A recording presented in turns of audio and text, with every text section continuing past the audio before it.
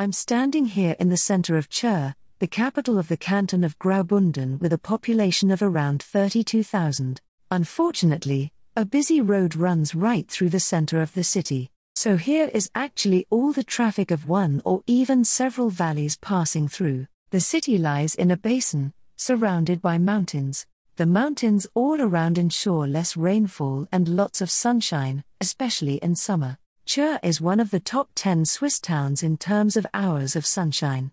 This also has its disadvantages. You can see it right here.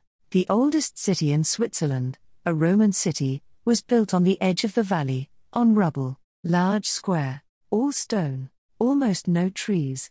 This makes for hot summers in the city. Together with the low rainfall, it gets very hot here. That's why planting trees is almost impossible. If we look at the forest on the sunny southern slopes, it's bad. Conifers died years ago, the beech trees couldn't stand the sun at their feet, and now they are all dying too. You can recognize this by the bare branches that stick out of the still green crowns in summer. This sign means that it is already too late. In winter, rainwater will run into the dead branches and penetrate the trunk. It will rot. But what can you do?